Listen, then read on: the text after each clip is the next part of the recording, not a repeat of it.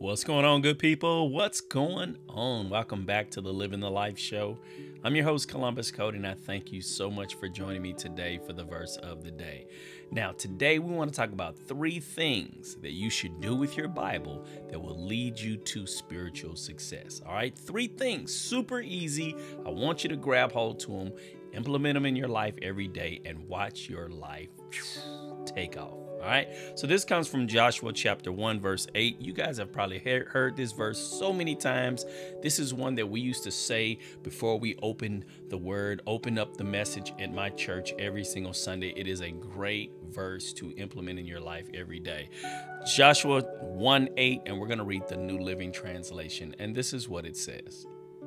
Study this book of instruction continually. Meditate on it day and night, so you'll be sure to obey everything written in it. Only then will you prosper and succeed in all you do. 3 things. 3 things. The first one, study. All right, study. You've got to study, but how often do I study? Continually. Okay, there's a difference between reading and studying. That's something I want us to gravitate to. I want us to understand that studying means I commit myself more to this than just to gloss over it and read it. Studying it means when I read something, I investigate further. I read into the commentary. I pray and I ask God to show me what that means. I listen attentively for when preachers are preaching on that topic and it's something that I've already prayed about or something I've already read. I'm always digging deeper in that subject area. So study continually. The second thing you got to do is meditate. Meditate how often?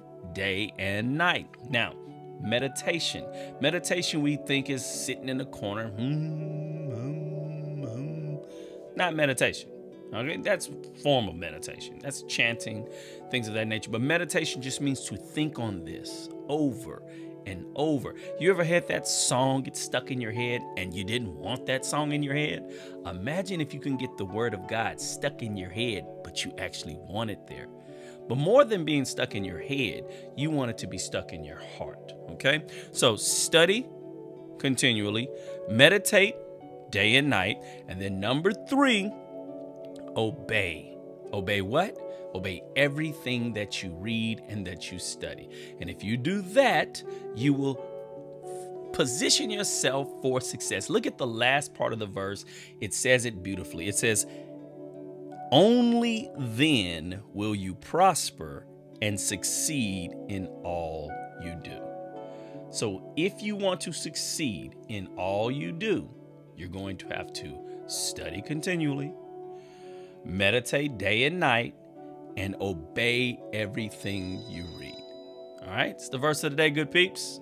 Pray that it blesses you. May God bless you. I'll see you tomorrow. Watch it, share it, and live it. Now let's get busy living the life.